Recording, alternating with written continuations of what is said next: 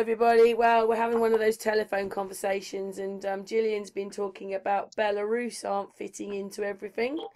And on the computer, you can see that they're not following everything. And obviously, I actually feel with every country that's got HARP and all that, they're all in on it, but Belarus isn't. More countries need to stand up. And what were you just saying about Trump?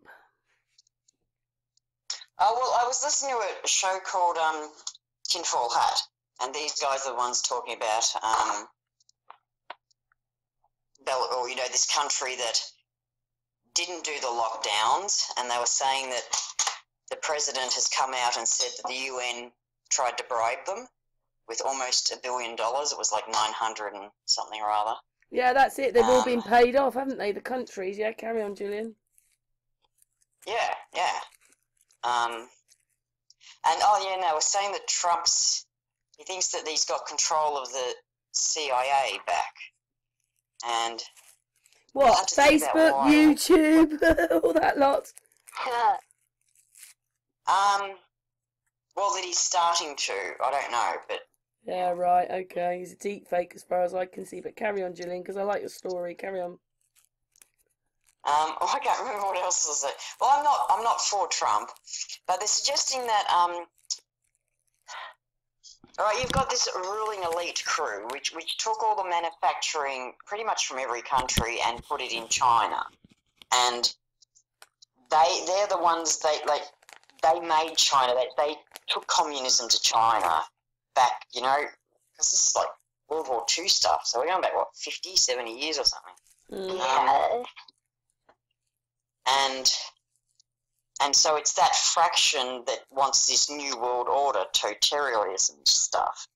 And they were saying that... that sounds like totalitarianism, like Tartarianism, which we did a little bit talking about. We'll talk about that in a minute, but carry on then. When they think that, they're saying that Putin has recently again kicked out the Reserve Bank. And what this ruling elite crew wanted was a world war. But nobody, Ukraine, none of these countries were going to play a part because they knew what they were trying to do. And so they think that they've kind of had to just roll out this. Well, something went wrong. Something went wrong in that when we were locked down. It doesn't have the water to back it up. And so now they've had to, plug all the leaks. So I guess they have to.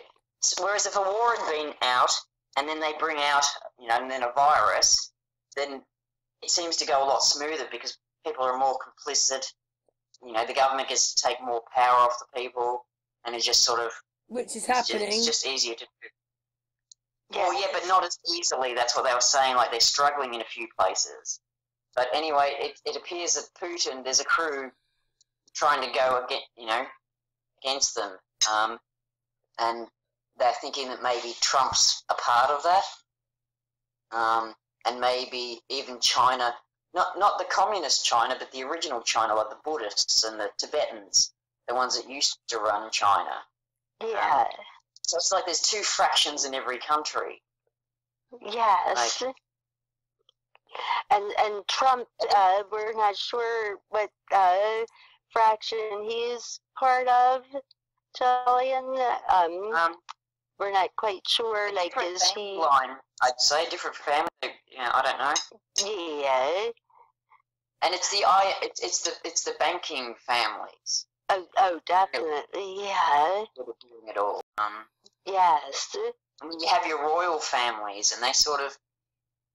I know they're into bread, but I don't know. There must still be fractions of them. Yeah. So then basically within each country there's two fractions, like one for this whole like the New World Order, and then one that's not for it, if I'm understanding it right. Yeah, because who wants to be taken over? Because if you join in that New World Order, you're all part of one. And it's a bit like we've had with this is what I never understood about the European thing. You've got say there's you, me, and Amy, and we're now the New World Order or the European Order, the European whatever it was. And then basically when we go for voting, I can go, I don't want it. But if you two vote against it, that's it. I've lost. So how do you have any? Exactly. How do you have any rules, or how does it work? It doesn't work when you're in part like that. That's true. Like they're trying to bring in the communism sort of thing all around the world. Yeah. So that, I mean, that world, even. Well, that's what I've been saying. That's the very word I've been using, because that's what you can only have 6 people in your house. What is it? Why is it any of their business how many people I have here?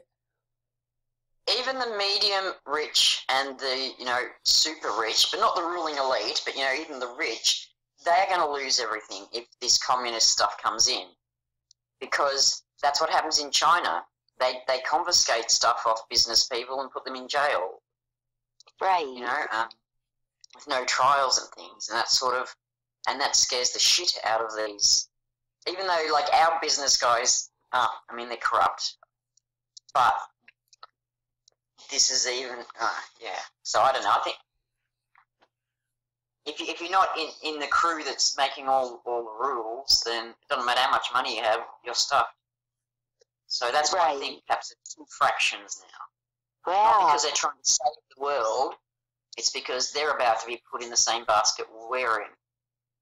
Okay. I see. So now we're suddenly on the same side, even though we're not. Right. Yeah. Because they kind of have their own selfish reasons for wanting to fight it. I mean, it might be good that they want to fight, but they're not probably doing it for us, but to save their own wealth or whatever. Yeah. Yeah. But that's going to benefit us because now they're on our side again. Yeah. But they're not on our side. They're just, I don't know. That's what I think's going on. That's really fascinating that you found that information, Jillian. Wow. And also, we heard tonight that Sweden are also opening up everything, and they're not following the rules either. And maybe common law was some kind of communism, but where the people had a place in it, whereas the communism they're offering, the people don't have a place in it. Yeah, and I'm not advocating the World Health Organization. I think they're corrupt as well, but they have, and so this is where you want to use their information against them, and it's not coming out in the media, but the WHO says they don't back the lockdowns. The only reason they said to do a lockdown in the beginning was to give you enough time to get all your medical facilities together, organised, but once that's happened, there shouldn't be these kind of lockdowns. That masks don't work as well. Beata said that she's worn hers and she's had 2 panic attacks wearing it. And I mean, that's how it makes me feel, because I can't breathe properly in it. It's like, like as you get older, you have to wear glasses. And when I started going up to London, I felt a bit disorientated because you've got to read things quickly, you've got to be on ball. I've never been here before.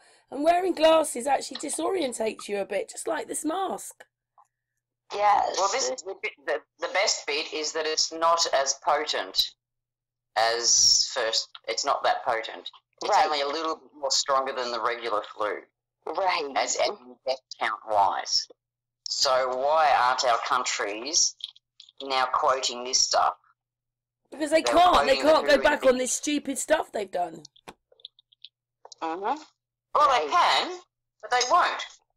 What, you mean suddenly we get Trump going, oh, we've made a big mistake. It's not a very big pandemic after all. All we've got is deep fakes of them.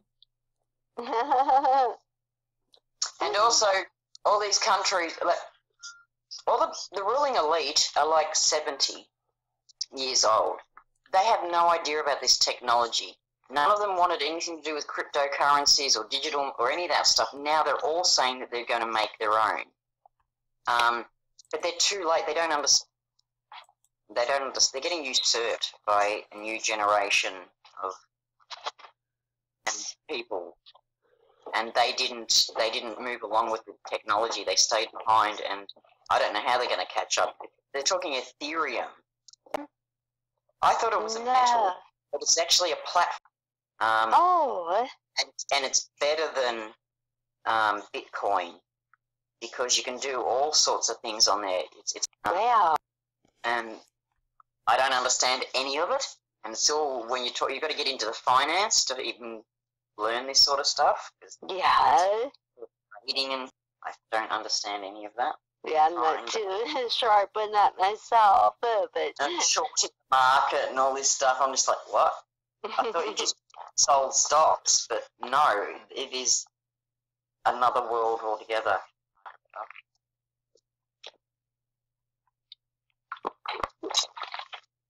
Well, and then Jillian, you had heard that Trump had like infiltrated the CIA. Is that the right word? Yeah, I can't remember. Yeah. I think he infiltrated the FBI and taken back some control. Mm-hmm. And they did give an example. I remember for the life of me what it is. It will come to me later. But, the reason why he infiltrated it, you don't remember exactly. The cabal. Because there's so many cabal. Yeah, the cabal. You know, really. Yes. Oh, does it have to do with Snow? Is that when he took it back? And the Hillary Clinton thing? That may be, yeah. I don't remember either, but something to do with all of that, I think. Yeah. Yeah, that sounds about right to me. Wow. Yeah, a lot of information. Remember when it's not your country and these are all people like, you don't. Oh, well, right. It is my country and I don't even keep it all straight. It's so much. Yeah, because the narrative's changing nearly every day. Yes. Yeah. So there is, you know, there's a little bit of hope that Plan B, and Plan B is never as good as Plan A. That's right. Anywhere near enough time on it. That's right. Maybe that's the way they're scrambling in some places, and it hasn't gone as smoothly. And people are. No, that's because the people on it. Right. Well, the upper class are waking up, which is what I've said all along. We need them to, because they're the enemies of the ruling class. We're making down tools, but if they're still administrating, then it still happens. So if the administrators now go, even the money, like the Keynesian economics. You know something? I have to tell you this. Like, there's a. Oh my goodness. Anyway, no, carry on. I'll just carry on. Well, we're under a Keynesian economics, and that's where you have this inflation and thing. Sorry, carry on. Yeah. Well, I was just saying that there's a lot of people now, like you want to call them that, who are looking into, especially starting to say that this, they don't want to get rid of democracy or anything like that. We've never had democracy. They've just told us we have, but we haven't. Or I guess we have. But what do you like it? You know, free market or capitalism. Capitalism, that's it. Yeah, so they're not against capitalism or any of that sort of stuff. They're just saying we don't. It's not working the way that the experts from the past, you know, said it's going to work. It's not working. Mm-hmm. It's wrong. I don't Reserve Bank or even the National there. I don't think they're all doing a very good job. But I don't know what I'm talking about. I'm just trying to repeat what I mean, I understood what they were saying. I've just mutual all this sort of stuff. Like, they're just yes. That's for me. That's complicated. All the economics. You're the great. Well, I think it's about if you keep it will trickle down to the lower class. All that kind of thing. Right. Yeah. But this is proving that it didn't. All the money that they're printing hasn't trickled in. I've been looking up Belarus, and to be honest, okay, there's the 15th of September, but most of these go back to May, June, where they decided that they weren't getting involved or it wasn't happening. It's got the 9th of May, the 10th of May. You know, they're not like October the 10th. The last one was September the 15th. So I wonder where they're getting this information from then, because it's obviously something that they've been doing all along then. Yeah, and the fact that the UN tried to bribe them. Right. Like, that should be international news. Yes. That should be a little bit of news. Yeah, why isn't people up in arms? Why aren't people up in arms about that then? Because that's awful, because we already know by that one reporter, except in the Middle East, except she was changing sides in the middle of the programme, but she lost her job with CNN. I can't remember her name, because what she found out was she thought her well, this is what she said. She thought her documentary was going to be aired, but they left the most important part out. So they played a documentary, but not on one part of CNN. And then she's going on RT News and telling them that basically that the news is bought. Each country buys the news. So it's a bit like they go, oh, can you make this news for me? Can you make this news for me? So maybe it's the media that's changing then, because they've been doing this for years, making news for each other. And you think, what? So can you make news that we're going to war? Can you make news that we're happy and we're all on the beaches or whatever it is? And they pay for the news. Well, that wasn't new. That was about 2000 and whenever she was, 2010. So that it's been going on for years. One of our prime ministers, I think it was Rudd, came out on a video I saw today, and he was saying how all our media, most of our media in Australia is owned by Murdoch. And mainly his point of view, he was trying to, because his political party is the one that Murdoch hates, so he's coming from that point of view. But in my Queensland state, they own 100% of our media, and so it's nothing we get is like, you know, gives an even side to the story. It's all coming through that Murdoch. Yeah, and he's running at a loss, but they think that you know, he still keeps his empire running because it gives him political clout. Even though he's running at a loss, because no one hardly reads a newspaper anymore, or because he wants to put out his biased opinion, he keeps it running just so that he can do that. But financially, the place should be, you know, it's insolvent, it should be shut up, but he's got that much money, he can just keep plowing into it. Yes. Well, and then these other guys, it's really, you know, it's Bill Gates, it's George Soros, it's a few other people right at the very top that want to be king of the castle. Exactly.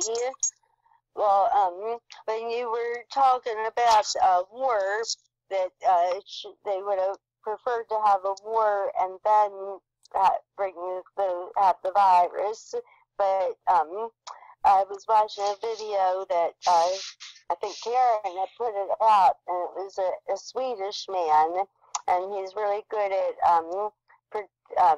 somehow he knows how to figure out when there's going to be like a flag or something, and he had gathered, I think it was either October 23rd or 24th, he said, that there was just getting a bit muffled.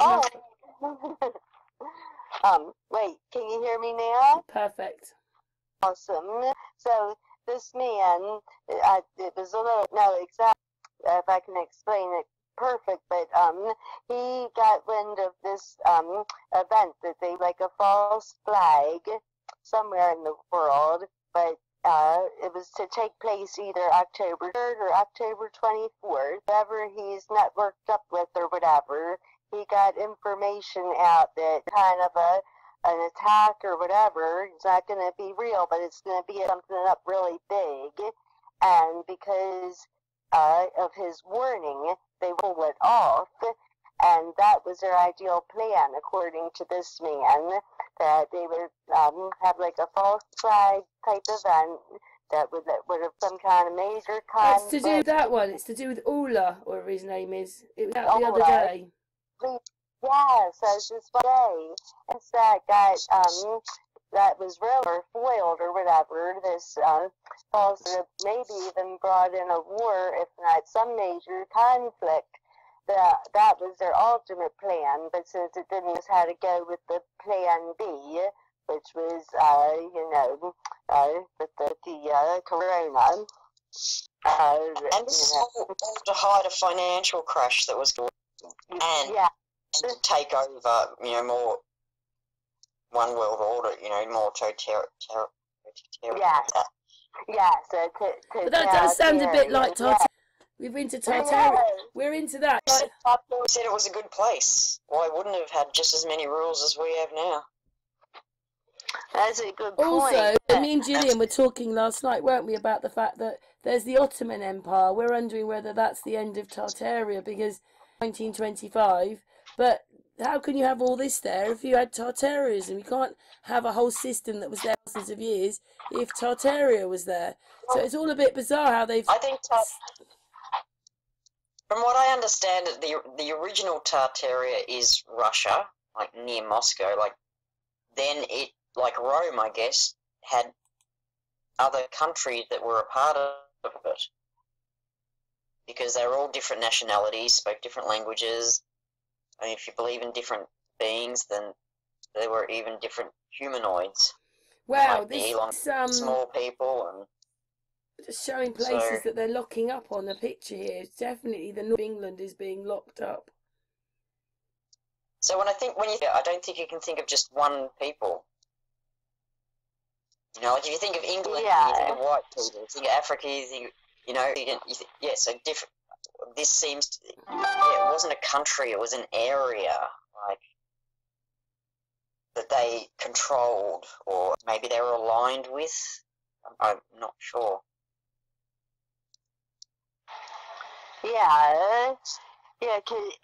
Could have been over many different areas, maybe like digitalization or. But in none of these eras does it sound like there wasn't a king, a something. Tsar, king of the castle. Well, You had good kings and bad kings, good rulers and bad rulers. That's possible, yes. Because again, you can't mention a country and think it's... That's right. Yeah. Well, it's a mystery. Do you think we've said enough about this for the video? No, just thank you for bringing all that to light. Fascinating and really some good news, I think. Some hope, maybe. Let's be hopeful. Well, yeah, there's a lot going on, so... Yes. But that is really fascinating, so I'm so glad you shared that with us, Jill. Well, yeah, thank you. And, another little video information and stuff. Yes. Yeah, we're not even sure what I was now because it just doesn't fit into the right. That's not right. Today's not right. Thank you very much for that. And I've been putting stuff on about Belarus in the back. A few of them are like the end of. Yeah. Anyway, thank you, ladies. And there must be some paperwork out about what about their prime minister or whoever the head of their country is coming out and saying that the UN tried to bribe them. Well, I think Sweden doesn't want it all either. Well, we were being told today. Yes. Yeah, Sweden just lets the people, like, they've given them the information. It's up to them to what they do. If they can wear a mask. They don't. They want to stay from each other, they can. If they don't know. Right. Yeah, it's just a bit different, Sweden. Like so it's another country adults. that's... This whole site online, I can't get the ads off quick enough. They just keep appearing. Anyway, thanks for that. And anything else? We're treated like children.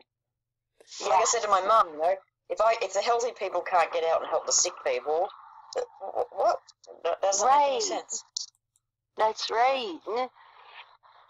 Well, who's going to help the sick people? Who's going to help the sick? The healthy people are locked up.